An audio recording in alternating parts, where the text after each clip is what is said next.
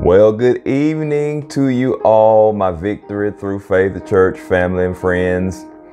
It's Pastor Jay. I speak and I decree the blessing of the Lord over your lives. I pray that all is going well with you, and I pray that all will go well for you. Hey, I've got a great word for you today. Y'all know I say that every week because I believe it every week. I believe that the Spirit of God gives me something great to share with you. And so I'm looking forward to sharing with you. Victory fam, this is a special word I've got for you today because it's something that will piggyback off of what we talked about Sunday. And well, before I get into that, let's just go before the Lord in prayer. Let's make sure that the Holy Spirit approves and is involved in what we're doing this evening. And then we'll launch right into our midweek message for this week. Father God, I just thank you for another chance, another opportunity to teach your word with accuracy and simplicity. I pray that every person who needs to be exposed to this teaching will be exposed to it. I pray for wisdom and revelation knowledge to flow freely. We bind up distractions. We bind up hindrances. We bind up anything that the enemy would attempt to do to drive a wedge between us and your word.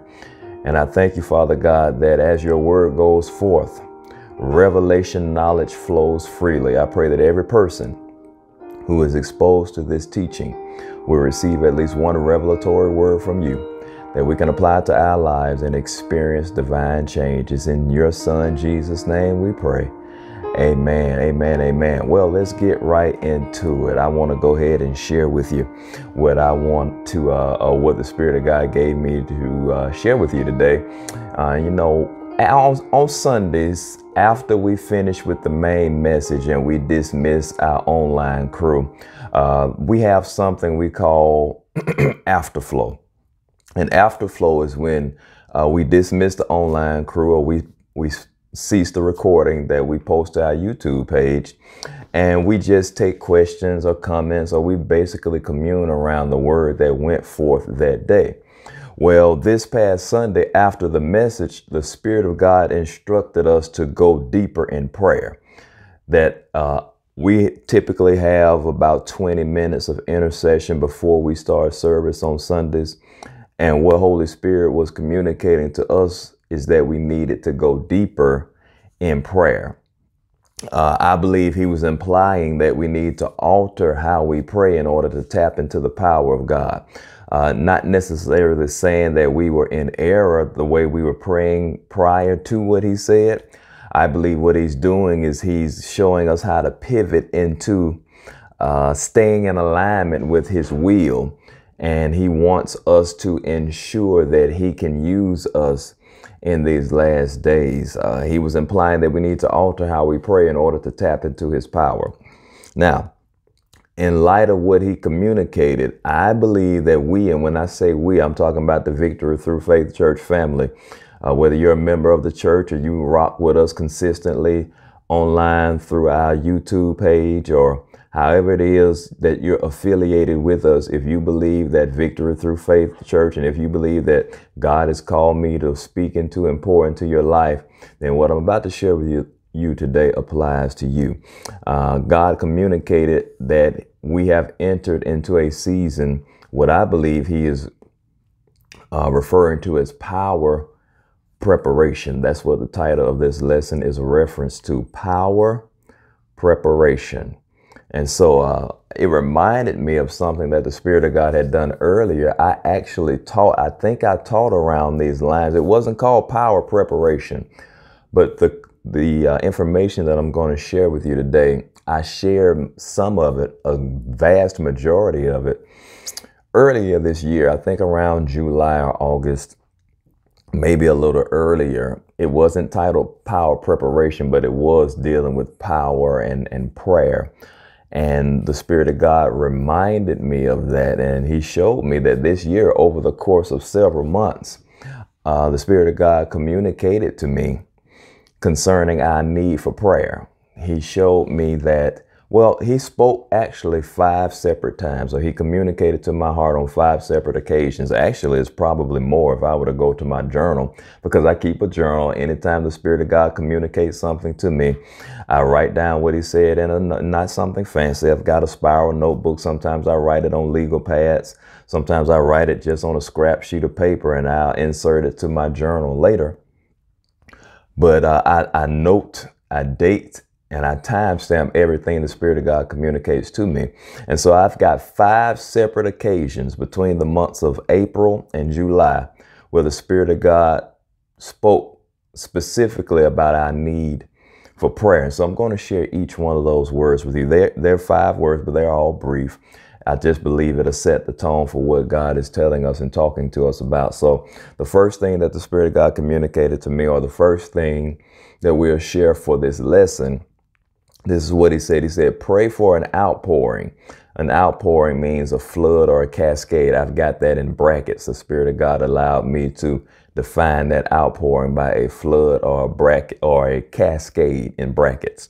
So he said, pray for an outpouring of God's Spirit so that he may equip his people for his end time work. This is a communication that the Spirit of God gave to me in April, actually April the 5th of this year. He said, pray for an outpouring of God's Spirit so that he may equip his people for his end time work. So from that alone, we see that God desires to equip us for his end time work by his Spirit. And Holy Ghost was letting us know that we need to pray for that outpouring. We need to pray for that flood. We need to pray for that cascade. Another term that's synonymous with outpouring is deluge. You know, the Spirit of God told us, Victory Fam, in the end, at the last quarter of 2019, that there was a wave coming and we needed to ride that wave by faith. Well, I also believe that what Holy Ghost is communicating with us now is tied into that wave. He's saying, whatever the wave of the world is, the Bible says wherever sin abounds, grace does much more abound. Whatever wave that hits the world, as long as we're operating in the Spirit and in power, we'll ride that wave by faith and it won't negatively impact us. We might have to change some things. We might have to alter the way we do things, but we won't be negatively impacted by it. So the first thing he said on April the 5th was to pray for an outpouring, a flood, a cascade of God's Spirit so that he may equip his people for his end time work. The second thing he said was in May the 9th of this year. And he said, pray for power. Just that simple. Not a lot of fluff to it. Not a lot of times when God speaks to you, it's not going to be very wordy. Now, there are sometimes God speaks to me, it'll fill up a page. There are other times when he'll speak to me and it won't even fill up the line of a page. And that's what he said on May the 9th. He said, pray for power. I communicated that to the church in July. If you remember, pray for power. The third thing I heard the Holy Spirit communicate to me was this, and this was when I knew I needed to pay attention, because Holy Ghost has rarely communicated to me this way. The third thing he said was on June the 30th. He said, I remind you again, pray for power. Now listen to me. Listen to me clearly. God communicates to me pretty regularly if I position myself to hear from him. And what I mean by positioning myself to hear from him is that I believe God is always speaking. We're just always not still enough or quiet enough to hear him. And so it's easy. I've been in positions where I've prayed in the Spirit for 20 minutes, 30 minutes, 40 minutes, and then got up and walked away, not even giving God time to respond, not even giving God time to communicate to me what he was talking about, not even giving God time to share his heart with me. Yeah, I built myself up on my most holy faith, but I might have missed out on a divine message from God. And so God is always speaking. We're just not always in a position to hear. And what he said in May the 9th, was pray for power. And then in June, when he said June 30th, over a month later, he said, I remind you again, as if I had not paid attention to what he said before. He said, I remind you again, pray for power. Now, when God tells me something one time, I'm always amazed by the fact that he speaks to us and speaks to me because that never gets old to me. I never get to a place to where I'm like, oh, God talks to me all the time, I'm good with it. No, it always amazes me. It always blesses me how he communicates to me. When he said that in May, I was blessed by it. However, when he reiterated it in June, I remind you again, pray for power. That's one of the very few times I can count on my hand the amount of times that the Holy Spirit has reiterated something to me that he said earlier, almost verbatim. He said, I remind you again, pray for power. Now, remember the first thing he said was pray for an outpouring of God's Spirit so that he may equip his people for his end time work. The fourth thing he said, and this was July the 8th. So on April the 5th, he said, pray for an outpouring of God's Spirit so that he may equip his people for his end time work. On May the 9th, he said, pray for power. On June the 30th, he said, I remind you again, pray for power. On July the 8th, he said, the outpouring is upon us. That's what the Holy Spirit communicated to me. He said, the outpouring is upon us. The flood, the cascade, the deluge, the outpouring is upon us. Now, early in May, he said, pray for power. The fifth thing that I want to share with you that he said, and the main reason why I'm sharing with you this lesson series or this lesson today is because on July the 16th, he's reiterated pray for power. So that's 3 times where he's made that statement. But the way he gave it to me, he expanded on what pray for power meant. Because he said, pray for power. Then he said, I remind you again, pray for power. Then he said, the outpouring is upon us. And then he further expounded on what he meant when he said, pray for power. He said, pray in order for power to manifest. I'll say that again. He said, pray in order for power to manifest. And that's so important. It's because when we hear pray for power, it's easy to think, well, Lord, give me your power. I want your power. Lord, we're going to pray for your power. We have his power. We have his power. What he was articulating was that I don't want you to pray to me to get power. I want you to pray in order for the power that I've given you to manifest. Manifest means to appear or to become apparent. So he's saying you got power. If you are a child of God, you've got power. I don't want you to pray for me to give you power. I want you to pray for the power that I have given you to manifest. And I believe that that's what he wants us to do on Sunday's Victory, fam. I believe that he wants us to set aside dedicated time to pray for his power to manifest, not just in our lives, not just in our ministry, but in the church, the Big C church, in the world. I believe he wants us to pray out his will in the earth. Thy kingdom come, thy will be done on earth as it is in heaven. I believe he desires for us to pray out his ordained will in heaven into the earth. Amen. I really believe that with all my heart. So he's saying pray in order for power to manifest. Now, when we talk about power, that we're talking about that Greek word dunamis, which means miraculous power or miraculous ability. I believe that God's going to confirm his word. He's already doing it now. I believe that God will continue to confirm his word with signs following, because people are very agnostic now. People are very anti-God now, because man is rapidly becoming his own God, little g. And so we think we don't need God. We think God doesn't apply to our day-to-day lives. This world is rapidly pulling away from the principles that it was founded, or this country is rapidly pulling away from the principles that it was founded upon. And I believe that God's not going to try to convince people anymore. He's just going to perform the works through signs, miracles, and those that believe, believe. Those that don't, won't. But you won't have an excuse. Jesus said, hey, I understand y'all got some religious hang-ups and you might not believe that I am who I say I am. But he, in essence, and I'm paraphrasing all this, in essence, he said, but believe the works. If you don't believe me, check out my resume. He said, look at what I've done. If you don't believe me, believe for the very works' sake. Look at what has been accomplished. And I believe that we're there because you said the outpouring is upon us, Lord. So I declare that we're there now in the name of Jesus. I believe that we have entered into that place, that ordained space of God, where he's confirming his word with signs following. What is he confirming? His word. He's not confirming our emotions. He's not confirming our feelings. He's not confirming our fears. He's not confirming our worries. He's not confirming our anxiety. He's not confirming our pressure. He confirms his word with signs following. Glory to God.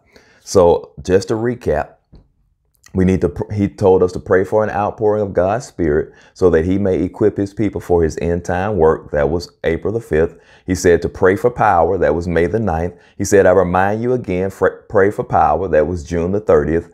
On July the 8th, he said the outpouring is upon us. And then on July 16th, he said, pray in order for power to manifest. Now, that begs the question, what are we specifically preparing, or what are we specifically praying for? If the title of this lesson is Power Preparation, what do you think we're praying for? Power. What specifically are we praying and preparing for? We are praying and preparing for power. Power to what? Three things. Power to be, power to have, power to do.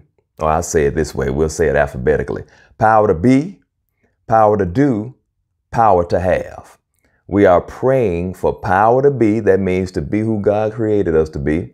We are praying for power to do. That means to do what God called us to do. And we are praying for power to have. That means to have what God wants us to have. That requires great trust, because that means I believe that God as my Father wants me to have better than, ooh, that's good. I believe that God as my Father wants me to have better than what I desire. And so I pray for the power to be made manifest for me to have what God wants me to have. That means I'm not going to be so focused on give me, give me, give me. I'm going to be more focused on give me, give me, give me. I give me to you. I give me to you. I give me to you. I give me to you, God, and I trust you with me. I give me to you and I trust you with me, because I believe that you want me to do better than what I want. There are some things I desire. There's some things I want to achieve. There are some goals I want to accomplish. However, I believe that God wants me to achieve and accomplish things far greater than what I desire to accomplish or achieve. So instead of saying, gimme, gimme, gimme, I give me, I give me, I give me to you, Lord God. So we are praying for power to be, power to do, power to have, power to be who God created us to be in Christ Jesus, power to do what God called us to do by the power of his Spirit, and power to have what God wants us to have, those things that he has laid up in his grace. For by grace are you saved through faith. Everything we need is in God's grace. We receive it by faith. Now, as I get ready to wrap this up, and I know you might say, wrap it up. Yeah, I came on a mission today. I needed to share this with you to lay the foundation for where we're going on Sundays and to prep us for what we need to do moving forward. Now, we're praying for power to be, power to do, power to have. Not just us, but the body of Christ. Yeah, our local Victory family.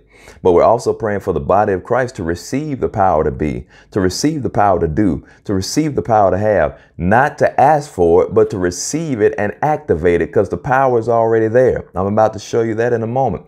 We already have the power. We need to believe it, receive it, and act on it, or act on him, to be more precise. So, in order to do this, we need power scriptures. We'll probably look at these Sunday during our prayer time. I really could go through the Bible and pick out way more than what I've given you, but for the sake of where we are and what I have, the Spirit of God gave me 4 scriptures for us to read and meditate on, so that we can build ourselves up on the power that God has already given us, and we can prepare, power preparation, prepare ourselves to walk in this power that God has ordained for us to walk in. So the first place we'll start is 2 Timothy chapter 1. I'm going to read verse 6 and 7, and I'll be reading from the New King James Version of the Bible. It says, therefore, I remind you to stir up the gift of God, which is in you, through the laying on of my hands. Verse 7 says, for God has not given us a spirit of fear, but of power and of love and of a sound mind. So God has already given us power. He gave us power when he gave us his Spirit. Amen. Jesus said, I believe over in Luke 24, he says, tarry in Jerusalem until you be endued with power from on high. Well, that power from on high was a reference to Holy Spirit. On the day of Pentecost, the Holy Spirit descended on those men and women in the upper room, and they were filled with the Spirit and began to speak in tongues as the Spirit gave them utterance. They received the power from God. They were endued with power from on high, and God has given us His Spirit, and His Spirit is the Spirit of power. Hallelujah. So that's one scripture you can read and meditate on. You're not asking God to give you power. You are believing, receiving, and operating in the power that He has given us by and through His Spirit. Now, the next three power passages are all in Ephesians, and I believe it would do you good to read these passages every day. You want to get it in your spirit. We learned that the word is spiritual nutrition. It's spiritual fuel for our faith. So it would do you good to read these scriptures every day, at least 5 days a week. I know we kind of like to relax on the weekend and break the monotony of what we do through the week. So at least Monday through Friday. If I were you and you were me, I would read these scriptures every single day. The first power passage from Ephesians is in chapter 1. Is verses 15. Well, let me give you the whole thing and then I'll read through it. Ephesians chapter 1, verses 15 through 21. The next one is Ephesians chapter 3, verses 14 through 21.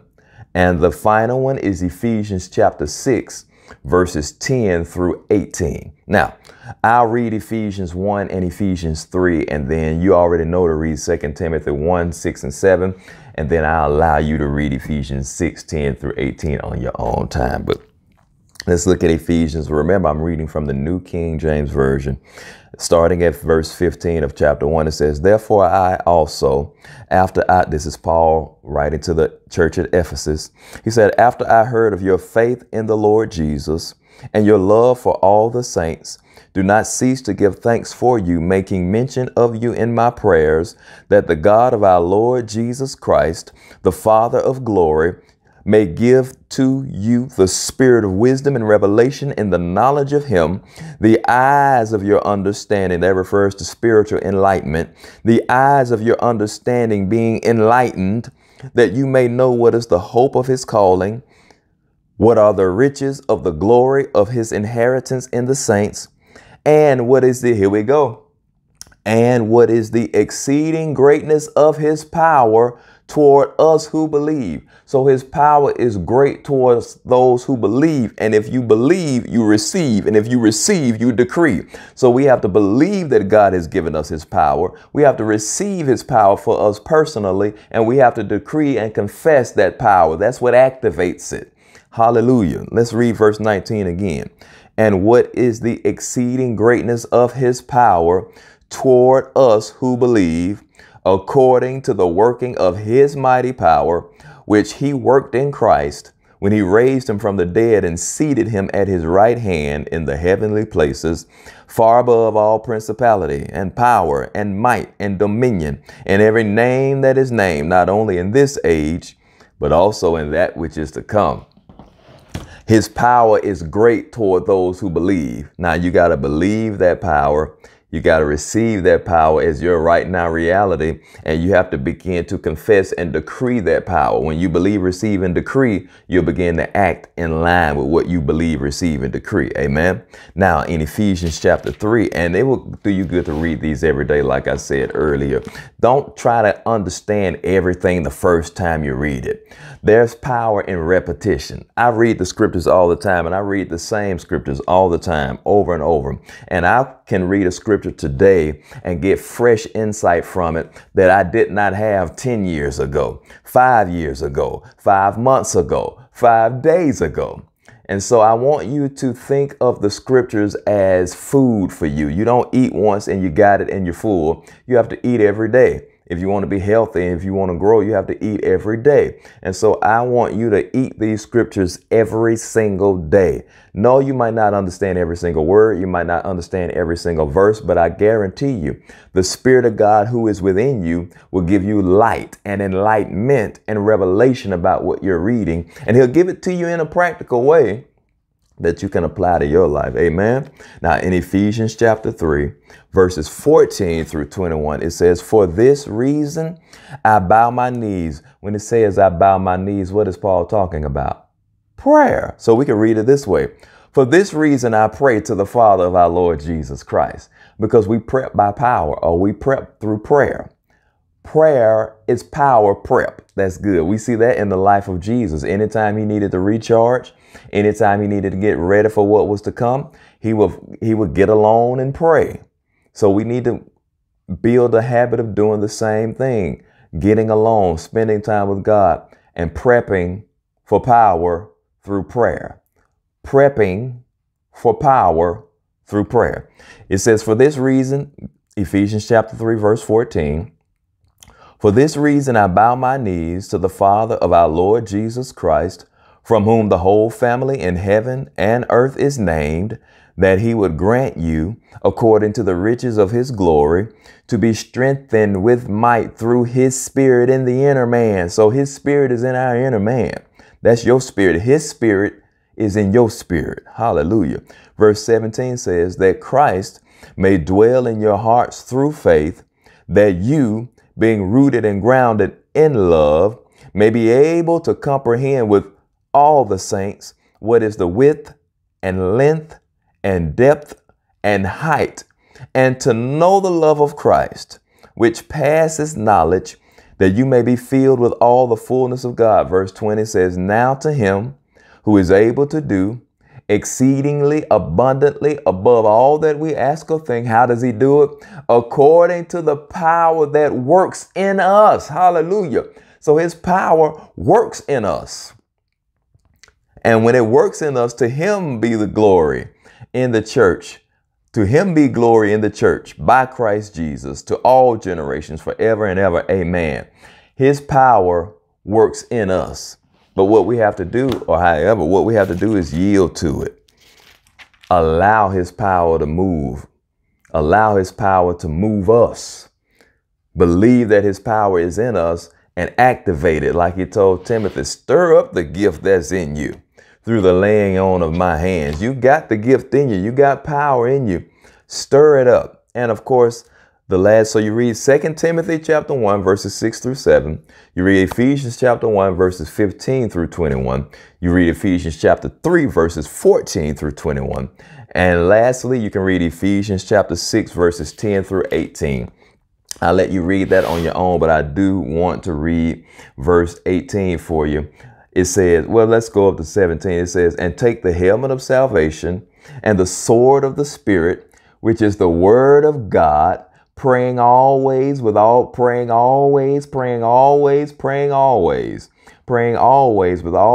and supplication in the Spirit, being watchful to this end with all perseverance and supplication for all the saints. Hallelujah. So we got to pray always. We got to pray always. Verse 10 tells us, be strong in the Lord and in the power of his might.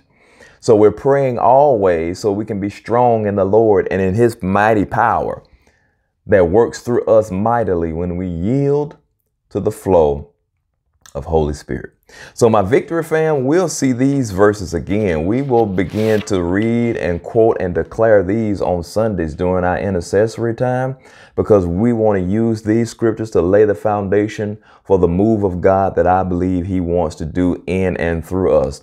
And if you're not part of Victory Through Faith Church family, but you watch this from time to time and you've been stirred up by what you've heard today, you don't have to be a part of our local assembly to do this. If you're a believer, you got the Holy Spirit in you. You can quote these same scriptures. You can read these same scriptures. You can get in prayer with God and you can ask him to make his power manifest in your life.